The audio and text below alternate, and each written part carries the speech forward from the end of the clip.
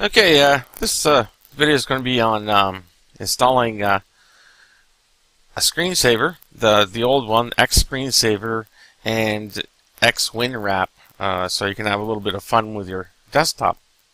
So I made some notes, of course. Where'd they go? That would be in Documents. And first of all, we have to remove the default gnome-screensaver. If you're not comfortable with that, then don't worry about doing this. But if you want to experiment, we have to do that to start with. So I'll just copy that and open a terminal, paste it in, enter password, and enter again to remove, and done. Okay, the next step is this.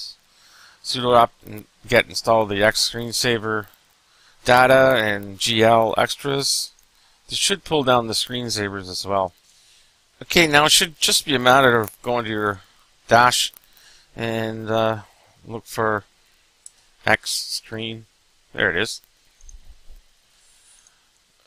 It says thing about gnome-screensaver running, so probably the best bet with that warning is just to do a reboot. So let's shut down and restart the virtual machine. Also, go to startup. We should add that to startup so it's running. So xScreensaver. Alright, and it's going to ask us if we want to start it. So say yes here. Launch it now. Okay, so as you can see here in the background, in the picture here, we have a ton of screensavers. And you can look at each one. Bouncing cow. That's always fun. And Atlantis. You can do a preview. Alright, so that's done. The screensaver. Let's get XWinWrap. Now it's an older version, but it should work in Ubuntu 13.04. So the link's here. And we'll zoom in a bit. There's the address. And let's go to View All Packages. The last one that was ever made is for 11.10, Ubuntu 11.10. So we'll get the PPA. And if you're using the 32-bit i386, 64-bit AMD 64. So that's what I'm going to choose. And save and download. Now there may be an issue with this. So let's open a terminal, change directory. So it's sudo dpkg-i and all.deb.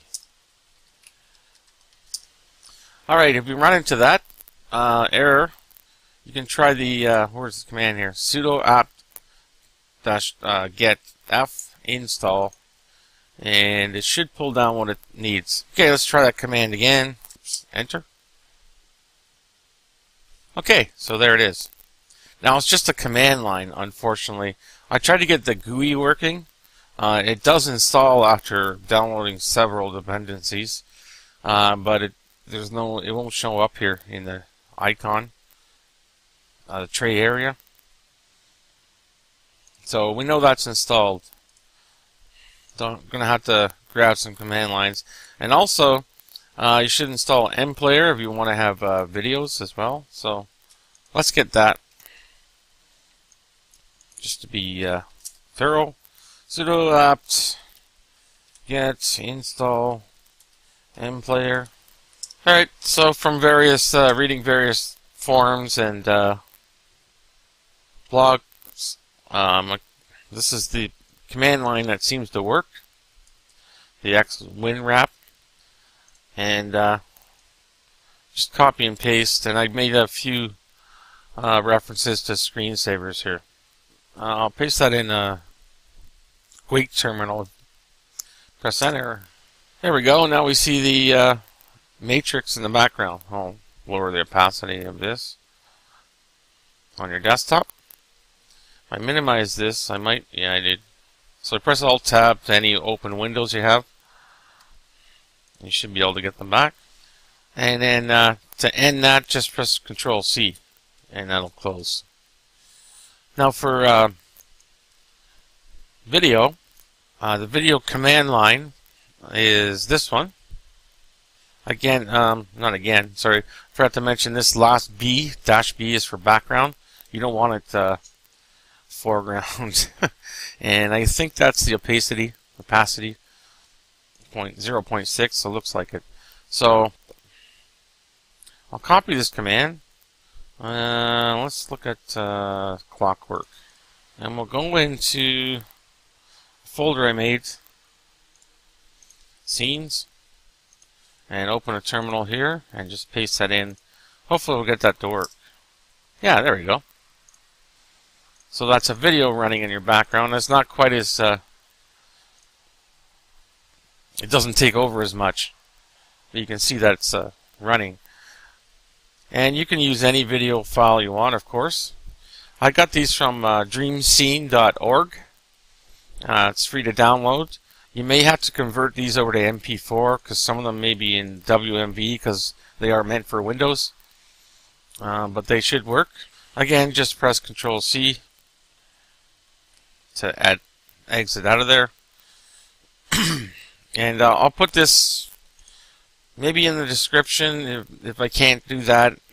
Looks a little long-winded. I'll upload these to a paste bin so you can use this for reference. Maybe I'll put one example of each. That should work.